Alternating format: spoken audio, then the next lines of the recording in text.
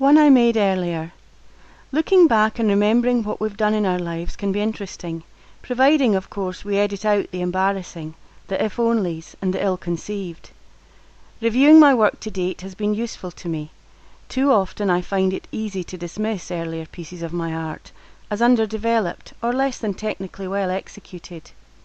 However, now I choose to focus on how the threads of themes from work created years before still have relevance and influence on my current practice.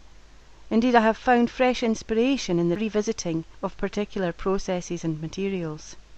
Hand painting on silk, purple, felt making, machine stitching, layering, distressing and distorting, green, winding, flowing organic forms, hand sewing as mark making, blue, texturing, painting, threads pulled and laid in place, shrouded and cocooned, white lightness. The art I make today may not be identical in style to that I made years ago, but is certainly still informed by it. With every piece of art we make, we are adding to the layers of creativity that move us forward.